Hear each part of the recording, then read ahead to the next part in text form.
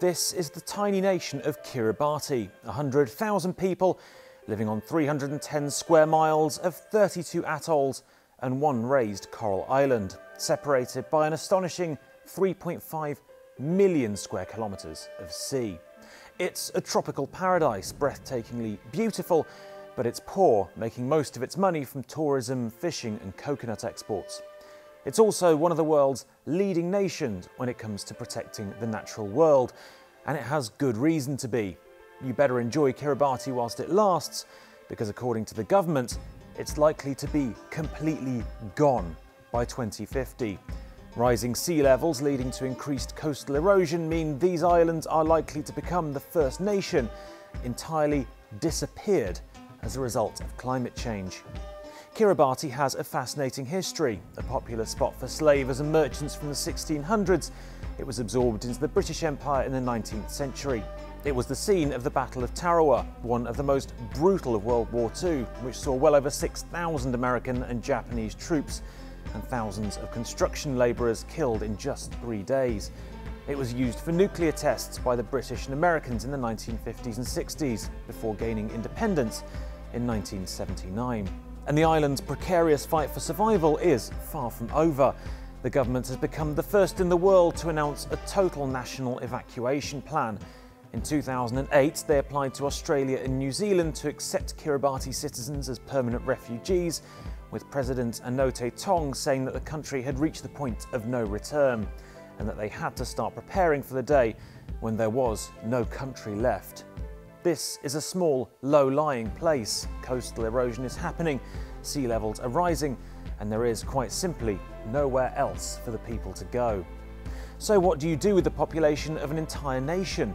Well, to begin with, the government's begun sponsored programs to send its citizens to Australia and New Zealand to work as nurses, where they'll learn skills, send money back home, and eventually be able to afford to evacuate their families into a new life where they're already integrated with their host nation.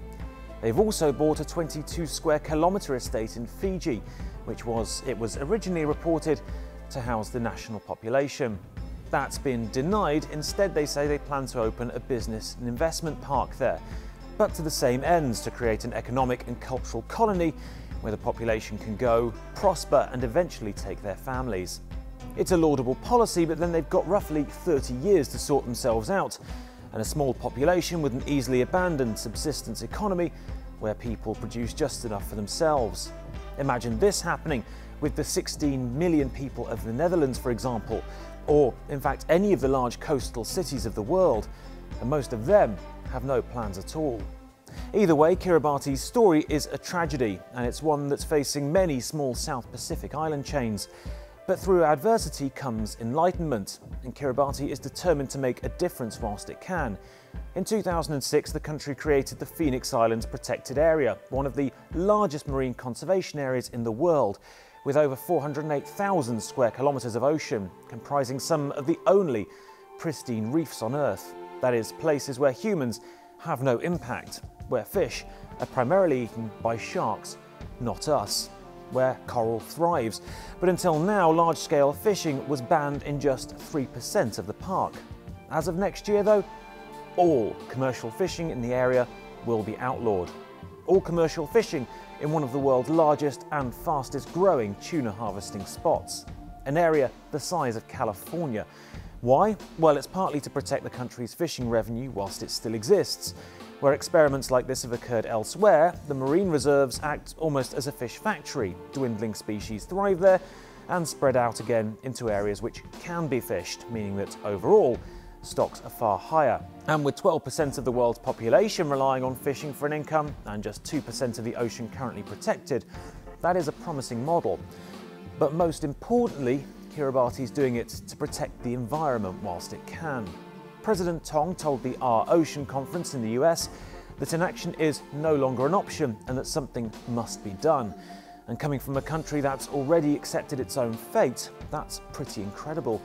Rather than tearing the heart out of its environment for short-term gain, the doomed country is taking a huge economic hit on its key industry to protect what it can whilst it can, so that when the people are gone, there's still something left. And all this coming from a fishing nation surviving on the breadline. Take note, bigger nations, because this is probably the most sad and noble thing any government has ever done.